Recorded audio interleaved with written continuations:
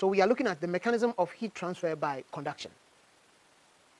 Consider an iron rod placed in a flame. In a short time, the other end of the rod also becomes heated. The explanation is that the conduction by the iron rod can be explained by collision between atoms or molecules and the action of loosely bound electrons. When the molecules near the source of heat takes some heat, their internal energy increases.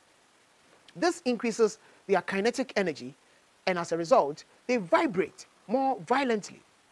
Each molecule transfers some of its kinetic energy to its neighboring molecule during collision, making them also vibrate faster. These neighboring molecules also transfer kinetic energy to the next neighboring molecules.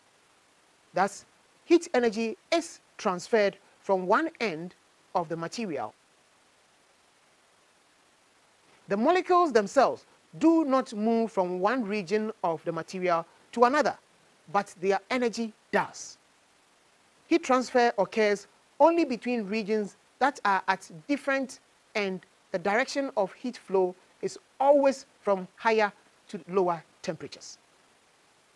The atoms in a substance are always vibrating.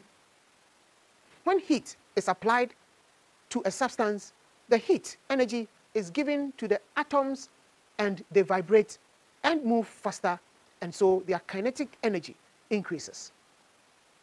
The vibrating atoms bump into each other, that is the neighboring atoms, and pass on their kinetic energy.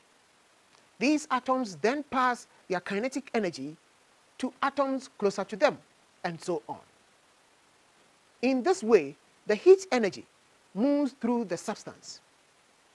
Conduction takes place in solids, liquids, and gases, but works best in solids as their atoms or molecules are located closer together. Metals are the best solids for conducting heat. Metals have tightly packed atoms which can easily pass on their kinetic energy and also have free moving electrons. These electrons can move from the hot part of the metal to the cold part, transferring the heat energy to the cold part more quickly.